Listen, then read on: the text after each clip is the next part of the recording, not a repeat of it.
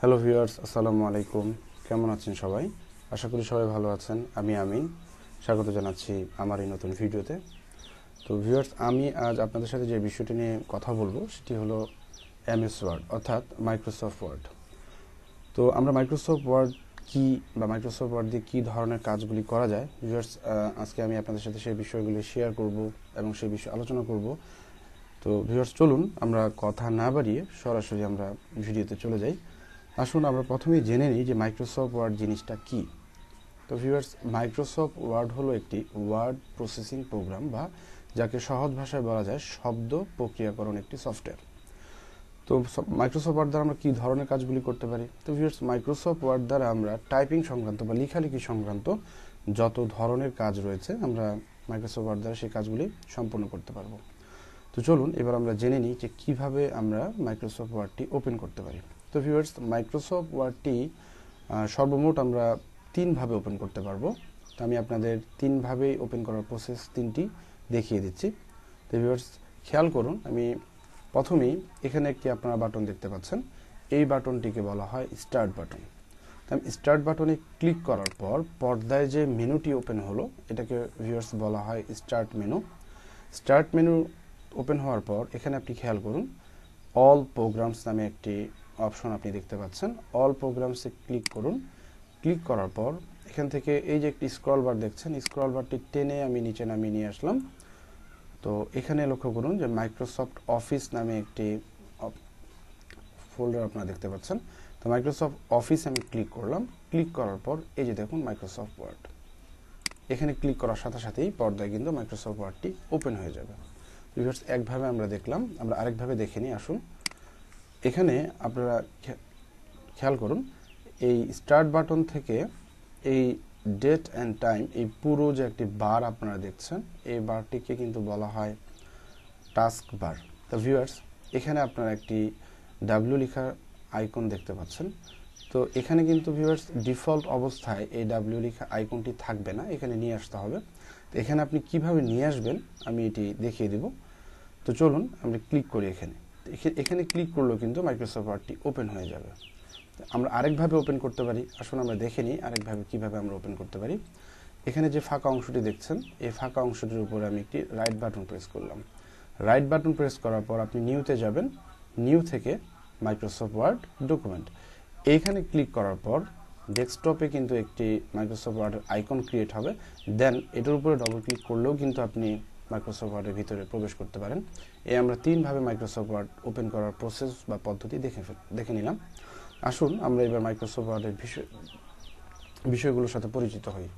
তো প্রথমে ভিউয়ার্স খেয়াল করুন, এখানে একটি ছোট্ট একটি বার আপনারা দেখতে পাচ্ছেন, ডাব্লিউ, তারপর সেভ, তারপর হচ্ছে আনডু, তারপর হচ্ছে রিপিট, এই যে ইত্যাদি লেখা সম্বলিত যে ছোট্ট বারটি আপনারা দেখতে পাচ্ছেন, এই বারটিকে ভিউয়ার্স বলা হয় কুইক অ্যাক্সেস টুলবার, যার সংক্ষিপ্ত রূপ QAT। তারপর লক্ষ্য করুন, এখানে লেখা রয়েছে যে new Microsoft word document, Microsoft word document, এখানে শেষ পর্যন্ত ক্লোজ বাটন পর্যন্ত এই পুরো বারটিকে কিন্তু ভিউয়ার্স বলা হয় টাইটেল বার। এখানে আপনি একটু খেয়াল করুন, এখানে যে বারটি আপনারা দেখছেন এটাকে বলা হচ্ছে রিস্টোর ডাউন। এটাকে নেক্সট যেটা দেখতেছেন এটাকে বলা হচ্ছে মিনিমাইজ বাটন। এটাকে আপনারা ম্যাক্সিমাইজও বলতে পারেন। আমি যদি এখানে ক্লিক করি, দেখুন ভিউয়ার্স এটা কিন্তু ছোট হয়ে আসলো। আবার যদি এখানে ক্লিক করি তখন দেখুন এটা কিন্তু আবার বড় হয়ে যাচ্ছে।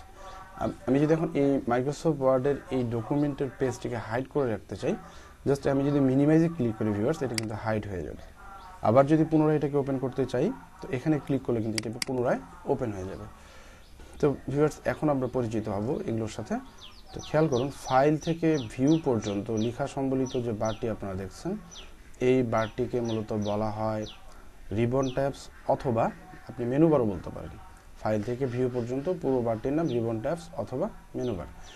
এখানে file, home, insert, page layout, reference, Mailings, review, view, এগুলি প্রত্যেকটি আলাদা আলাদা একটি রিবন। তো এই মুহূর্তে ভিউয়ার্স আমাদের সামনে যে রিবনটি ওপেন রয়েছে সেটি হচ্ছে হোম। আমি এখন ইনসার্টে ক্লিক করলাম, এখন ইনসার্ট রিবনটি ওপেন হয়ে গেল। এখন আমি পেজ লেআউটে ক্লিক করছি, পেজ লেআউট রিবনটি ওপেন হয়ে গেল। রেফারেন্সে ক্লিক করলে রেফারেন্সটি ওপেন হবে, মেইলিংসে ক্লিক করলে মেইলিংসে ওপেন হবে। এভাবে আমরা ভিউয়ার্স প্রত্যেকটি ওপেন করে দেখে নিতে পারি ভিউ। তো ভিউয়ার্স এখানে আমি এখন এই মুহূর্তে হোম রিবন ট্যাবটি ওপেন করে রেখেছি।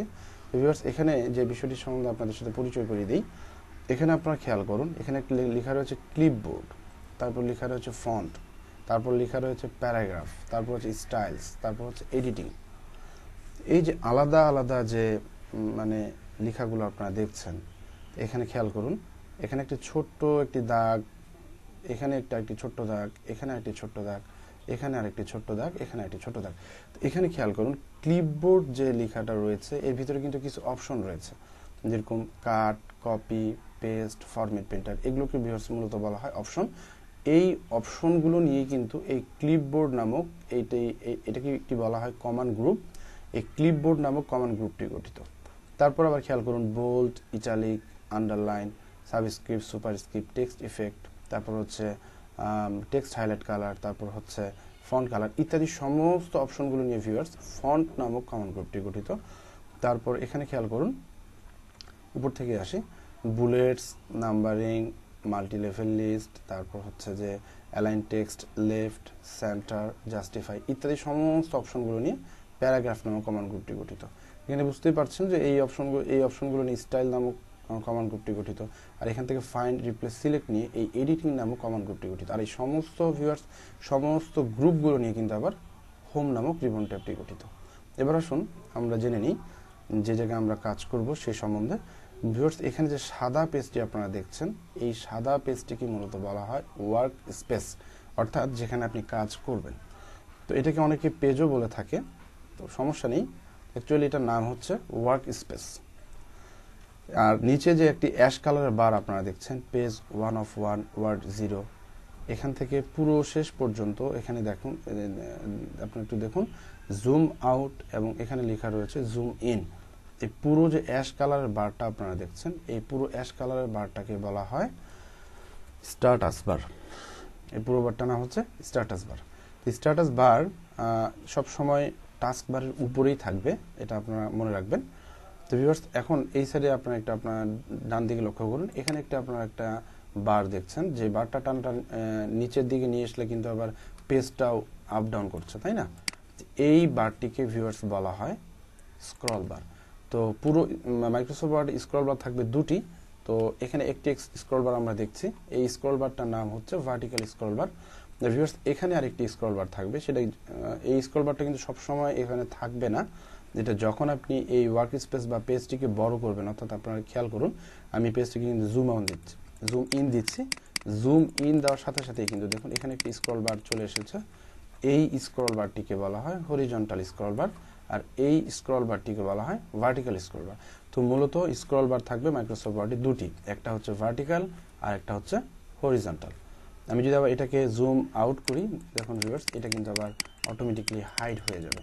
তো আমরা বুঝতেই পারলাম যে এটা সব সময় এখানে থাকবে না, কিন্তু ভিউয়ার্স ভার্টিক্যাল স্ক্রল বারটি অলওয়েজ এখানে আপনারা দেখতে পাবেন। তো ভিউয়ার্স আজ এই পর্যন্তই ছিল যে মাইক্রোসফট ওয়ার্ডের পরিচিতি। আশা করি আপনারা বুঝতে পেরেছেন। আর ভিডিওটি যদি ভালো লেগে থাকে তাহলে লাইক করুন, কমেন্ট করুন, শেয়ার করুন। আর হ্যাঁ ভিউয়ার্স একটা কথা আপনাদেরকে আমি বলতে চাই, সেটি হচ্ছে যে যাদের মাইক্রোসফট ওয়ার্ড সম্বন্ধে জ্ঞান একেবারেই শূন্যের কোঠায়, তাদের জন্য আমার এই মাইক্রোসফট ওয়ার্ডের ভিডিওগুলো অত্যন্ত ইফেক্টিভ হবে বলে আমি মনে করছি। আর যারা মাইক্রোসফট ওয়ার্ড সম্বন্ধে টুকটাক বা অল্প স্বল্প কিছু কাজ জানেন, তাদের জন্য এটি অনেক হেল্পফুল হবে বলে আমি মনে করছি। কারণ আমি এখানে আপনাদের জন্য নিয়ে আসব কোনো প্রাতিষ্ঠানিক কোর্সে গিয়ে সাধারণত আমরা যে 6 মাসের বা 3 মাসের কোর্সগুলো সম্পন্ন করে থাকি, সেই 6 মাসের 3 মাসের কোর্সে যা যা শেখানো হয় আমি প্রত্যেকটি টপিকস আমার এই চ্যানেলে নিয়ে আসব। তো আপনারা দেখতে থাকুন, শিখতে থাকুন এবং নিজের স্কিলকে ডেভেলপ করুন। আর যদি কোনো সমস্যা হয় আমি তো আপনাদের পাশে রয়েছি, কমেন্ট করে আমাকে জানান, ভিডিওটি লাইক করুন, শেয়ার করুন এবং সেই সাথে সাবস্ক্রাইব করে রাখুন নেক্সট নতুন ভিডিওগুলো পাওয়ার জন্য। তো ভিউয়ার্স সবাই ভালো থাকবেন, সুস্থ থাকবেন। আজ এই পর্যন্তই, দেখা হবে নেক্সট কোনো ভিডিওতে। আল্লাহ হাফেজ।